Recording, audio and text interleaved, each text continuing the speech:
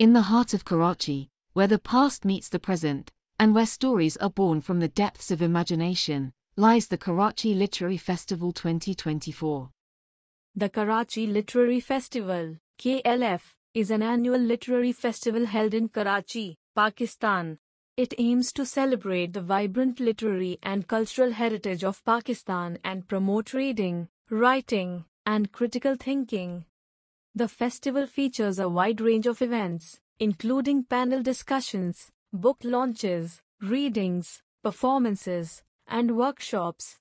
It brings together authors, poets, journalists, scholars, and artists from Pakistan and around the world to engage in meaningful conversations and exchange ideas.